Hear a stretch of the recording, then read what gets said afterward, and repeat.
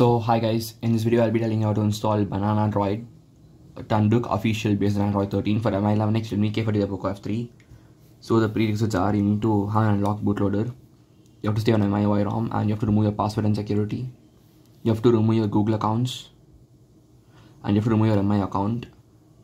Once all of them are done, you need to have TWRP pre-installed, and then you need to have the BananaDroid Tunduk official ROM zip. You can either download the one without GApps or the one with GApps, and I currently have the one with GApps. And you should also have the firmware part in your phone, which is the 13.0.9 EEA. So now let's boot into TWRP by powering off our phone,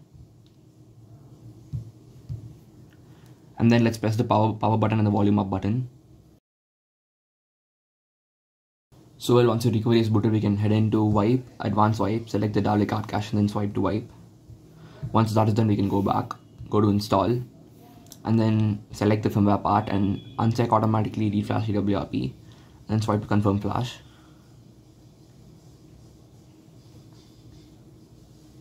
Well, once that is done, we can go back, we can go to install, and then select the BananaDroid ROM, and then check automatically reflash TWRP, and then swipe to confirm flash. So once the ROM is flashed, you can check for errors. Once there are no errors, these failed to mount errors can be ignored, and also our recovery has been flashed successfully. Now we can go back, we can go to reboot and then click on recovery. So once your recovery is booted, we can head into wipe, format data, and then type in yes. This will result in wiping out all your data. Once format data is successful, you can click on reboot system. So the ROM is booted, so let's first do the initial setup. We have a cool wallpaper, and then first let's put the phone to 120 Hz.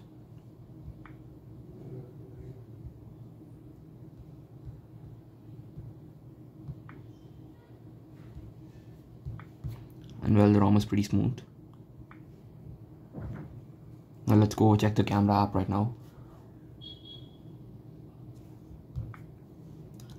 Well, we have the MI's stock camera, that's pretty nice.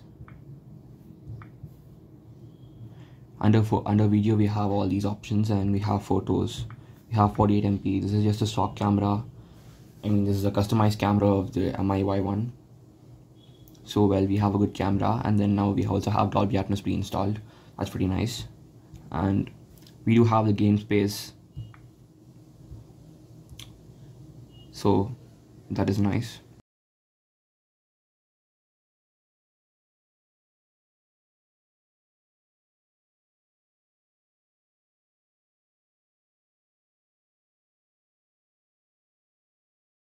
So this is how the about phone looks like. That's nice.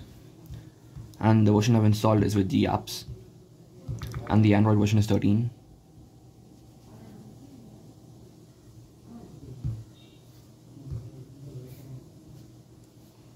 And the kernel version they're using is no kernel. Now let's straight away head into the banana gear.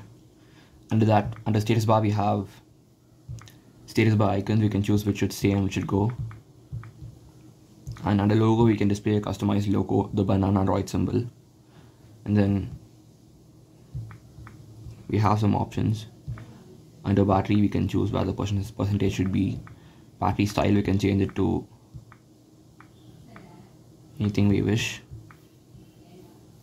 And then battery percentage when charging. That is it.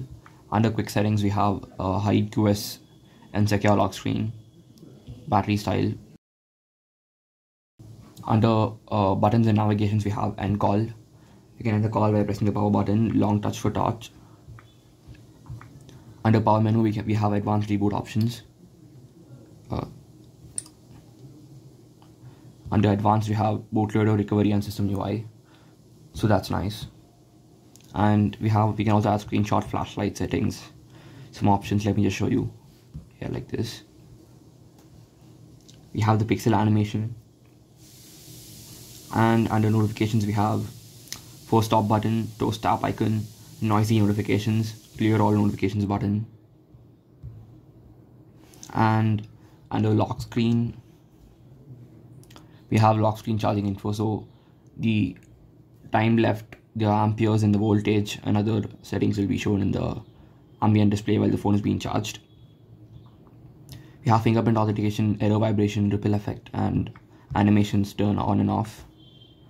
Under ambient display, we can first turn on the ambient display.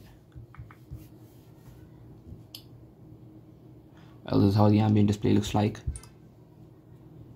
And then we have edge lightning, show always, show on AOD. Then we have music triggers. It shows the music trigger on the ambient display during track change, and it always shows time reinforce, and it wakes screen for notifications. Under themes, we have settings, dashboard, enables. Okay, we need to restart for that. UI styles, we have clear theme. Let me just show you something. And well, we have a lot of options in this. It takes some time to just come, and well, that's nice.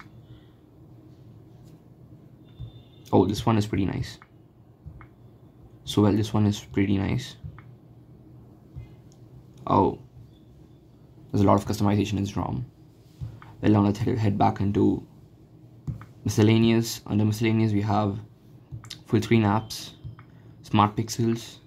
It shut down few pixels to reduce the display. As you can see, the phone is dim right now. Let me just turn it off, and it's bright.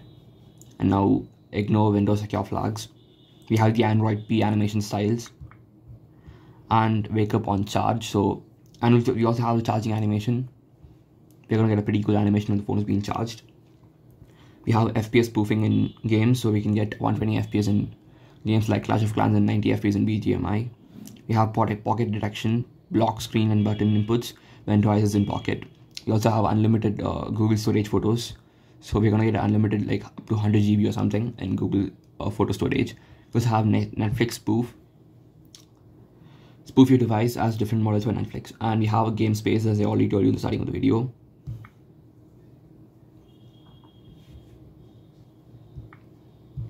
We have under call, auto answer, auto reject. Under we have blocks, full screen events. We have lock gestures, disable auto brightness, disable swipe to screenshot, disable USB debugging. We can add few games.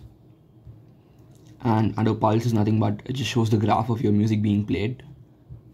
You have a lot of options right here. Under weather settings, we have weather services, launcher, weather. We have so many customization right here.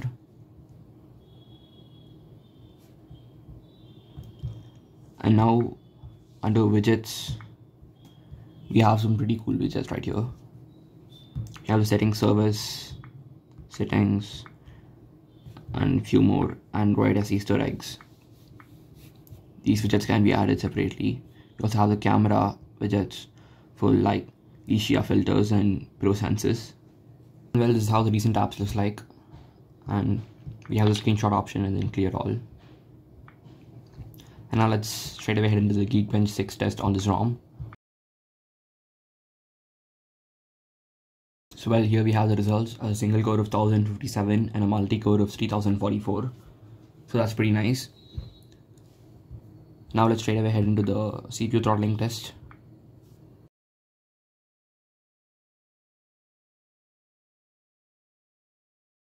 So well, restarting, we have graph till 100% and 90%, but then in the end it falls to 80%. That's still pretty good.